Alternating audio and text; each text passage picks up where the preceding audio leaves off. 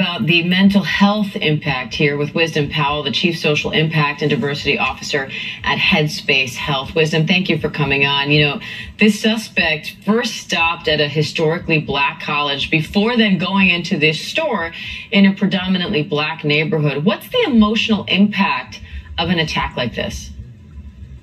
Well, first of all, it's important that we recognize the need to hold space for the families and for the victims and allies associated with this tragedy.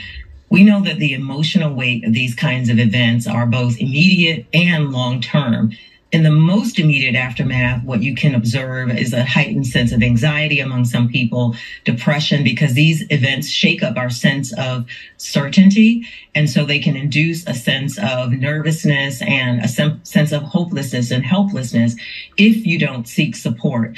The important thing to recognize is that there are supports available and that taking care of your mental health in this moment is perhaps the best thing that you can do for yourself and your family, especially the children that are around you observing these events and how you respond to them as an adult. So what tools can people use to try to carry on? How do you feel safe in your own neighborhood store if this is in the back of your mind? It's hard to shake these events from our imagination because they're so acute. And at this point, they've become almost an American reality, sadly. And so the best thing that you can do, first of all, is to take a break from social media.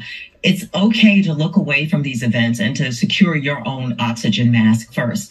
The other thing is to make sure that you are paying attention to differences in your sleep or differences in your appetite and the ways that you show up in your day-to-day life, because that's likely where you'll see those most pronounced effects appear first.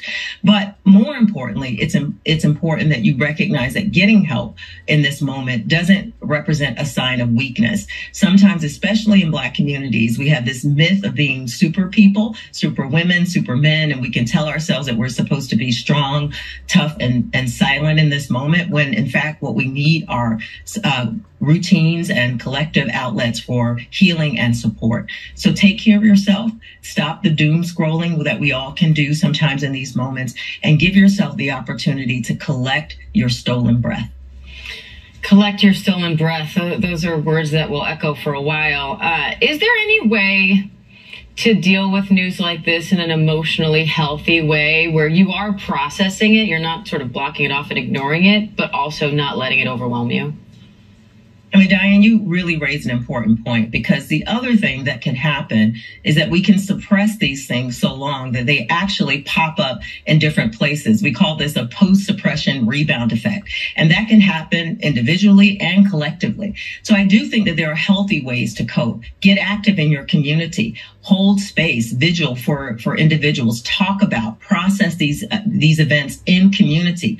This has been a collective wounding. Therefore, it will require collective healing. So there are examples of fighting back, against these kinds of events with positivity. We see it every day, the good trouble that we're supposed to get into. So there are ways that we can mobilize, take action, and talk to your legislative officials. We know that at the root of this are issues around how we're going to manage guns in our society.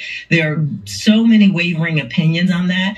And yet I still feel there's a happy medium here that can be granted. What can we do as citizens to mobilize around these actions now?